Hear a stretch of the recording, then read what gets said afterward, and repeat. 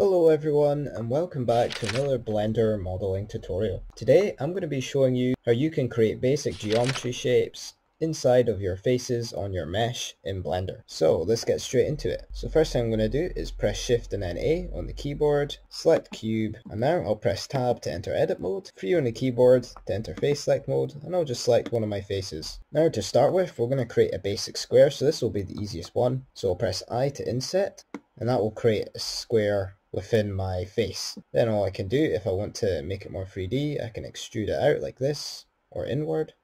And yeah, so super simple, that's how you make a square. Next up, we have the diamond. So what I'm going to do first is right click and click subdivide with that face selected. And I'll press I to inset so I get a rough idea how big I want my diamond to be.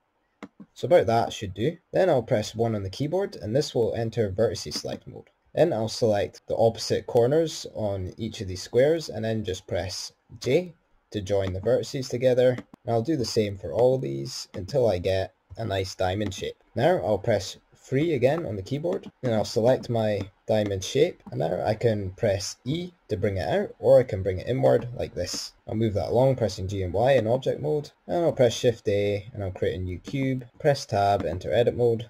I'll press 3 on the keyboard to get face select mode and just select this face here. Now we're going to be making a triangle. So this time I'm going to right click, subdivide, I to inset, and I'll get a rough idea how big I want my triangle to be. That should do nicely. Now I'm going to select my top vertice and then select my bottom corner one here. Then I'll just press J, and as you can see it's created a vertice through this line as well, which is really good about using J instead of F to create this line here. So I'll do the same on the other side. Select these two vertices and just press J, and now all I need to do is select all my faces by holding down Shift left click, and I can press E to bring it out. I'll do it outward for this one, but you can bring it inward as well. There's our triangle. Press G and Y to move it along. Next up we have the circle, and for this one we're going to need a special add-on called the Loop Tools add-on. So I'll just left click edit here, come down to preferences, left click on add-on and just search loop, and it should come up here. Make sure this box is checked, and then you can click these 3 lines here, left click save preferences. You can also turn on this auto save preferences if it isn't already. That could be very useful for automatically saving them. And now I'm going to press Shift A and I'll select the cube again, tab, edit mode, 3 on the keyboard to go into face select mode, and I'll select my front face here.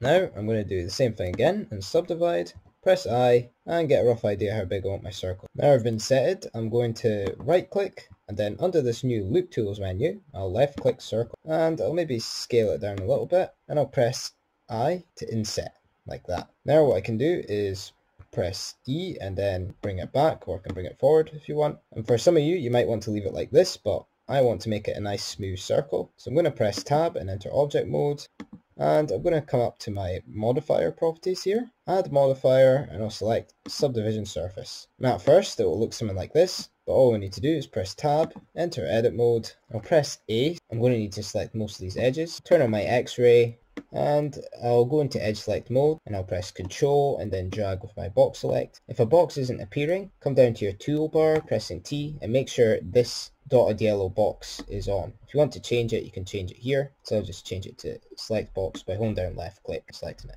Then I'm just going to deselect these individual edges here. Now I'm going to come back to item on my toolbar here. If you don't see it, just press N on the keyboard, and I'll change my mean crease here to 1. Press Tab, enter object mode. I need to change a few things here. First thing I'm going to do is in my subdivision, I'll change the levels viewport to match the render at 2. Tab back into edit mode. Now see what the mistake is. I just need to get rid of the mean crease on these edges here. So I'll just select them individually. I'll turn off my X-ray so I don't select through the mesh. I'll just select each of these individual edges here. Now I have them all selected under my transform menu. I'll change my mean crease to 0. Now when I press Tab back into object mode, you can see we have a nice circle inside of our mesh. Press right click and shade smooth, then come down to auto smooth, scroll down and turn on auto smooth. And now that looks like a nice circle. And yeah, that brings us to the end of this tutorial. Thank you again to Jono Bond for suggesting this tutorial. I'll be making a part 2 where I go over more complex shapes such as logos and whatnot. There's quite a lot more to it, so it's needed for a separate tutorial, and that will be coming out later today. So thank you all very much for watching. If you did enjoy, make sure to like and subscribe, and hit the notification bell if you want to be notified when I make more videos in the future. Thank you again, and I'll see you all in the next video.